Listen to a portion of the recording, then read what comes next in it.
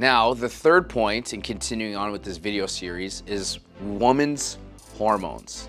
Is it that time of the month? And what happens when it's that time of the month? You're going to have some type of fluid retention. If it's coming up, you're naturally going to have an increased amount of fluid. And so if your 30-day mark happens in and around when your visitor shows up, then you're naturally going to be up weight. And so when you jump on that scale, day 1 might have not been period time, but day 30 might have been, or might have been close to it, and as such, the weight is going to change. And so when you're putting it all into a factor, we have to understand that that could be playing a point of your weight gain or weight loss success. What about the time of day, your fluid intake? What about your food intake? Is it the exact same? So the first question I would ask you is, are you weighing yourself in the morning?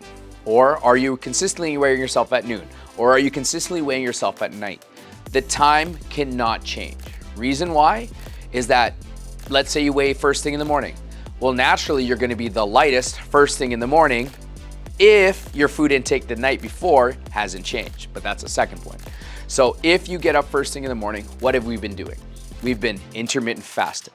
And so at this point, we haven't been adding any more fluids or food into our body. And so what happens is we're gonna be the lightest first thing in the morning. Doesn't necessarily mean that you have to weigh in first thing in the morning, but if you wanna see an immediate change of weight loss or weight gain success, then I would tell you to weigh yourself at night after you've eaten all your food, after you drink 3 liters of water, and maybe after you've done a workout, then you weigh yourself first thing in the morning. There's gonna be a change. And so if you wanna be happy just based on the scale alone, then weigh yourself at night, the next day weigh yourself in the morning, and you're gonna be happy. So the time of day does make a huge difference. The second is fluid intake, right? Let's say on a weekday, you consume more fluids during the weekday than you do on the weekend. And it's simple. During the weekday, you work, and so you could be having 2, maybe even 3 cups of coffee. But you're in a belly burn, and so naturally your coach is telling you to drink 2 to 3 liters of water. So not only now are you drinking your 3 cups of coffee because you're trying to stay awake at work, but you're also drinking your 2 to 3 cups of, or liters of water because your belly burn coach is telling you, but you're also having your protein shakes and you're also having your EAAs. So even just on the weekend, if you went from 3 cups a day, like large, massive cups, to just 1 cup a day, then that's over 60% of a fluid decrease just from the coffee alone. And so your fluid intake, is it being the same? And is it the same from day 1 as it was in day 30? And these are the things that you're literally going to have to track if you're going to obsess over the scale. Now, when it comes to food intake, in a previous video, we talked about how carbohydrates, they absorb a lot of water.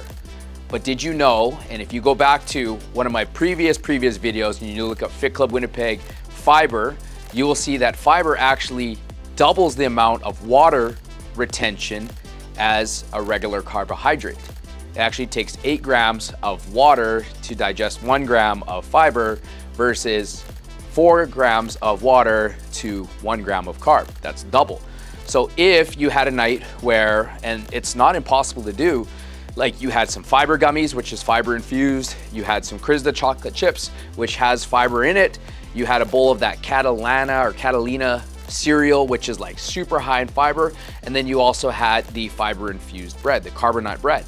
And so you're thinking, well, I'm eating all healthy, but yet if we track that into MyFitnessPal, that one day you could have consumed 40 to 50 grams of fiber, which might have been different than the day prior, because the day prior you could have just been eating normally, but then you went grocery shopping on a Sunday and you found all these fiber infused keto, high protein cereals and breads and all that good stuff. And then Monday you want to try them all. So you go from literally 10, maybe 15 grams of fiber. That's on average what I see when I'm coaching people in the belly burn. And now you're shooting up to 40 to 50.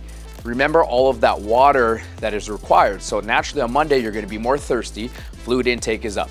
And you're naturally going to be retaining more of that water. So you're going to hold it. So even just by one day of increasing your fiber or increasing the amount of carbohydrates that you're consuming, you're going to increase how much you weigh And so when you jump on the scale, you might be unhappy.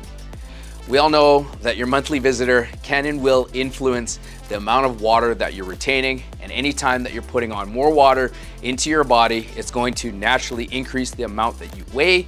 So we gotta make sure that if we have a weigh-in day, and if it's in and around that time of the month, that we gotta understand that the scale is not gonna be in our favor unless we've lost more throughout the month than we would gain by having that time of the month. And speaking of the time, we also need to understand that the time of day that you weigh in needs to be the same.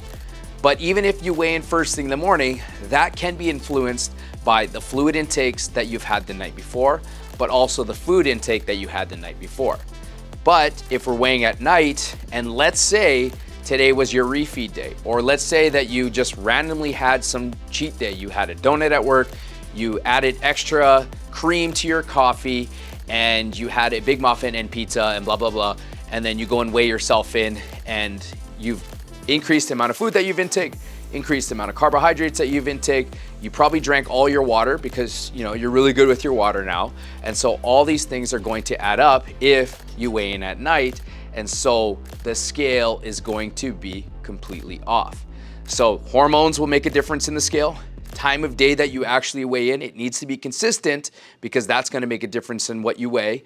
Your fluid intake for the day, also the night before, influence, and the food intake. So the calories that you consume, if they are different than day to day, then that can and will influence your weigh-in.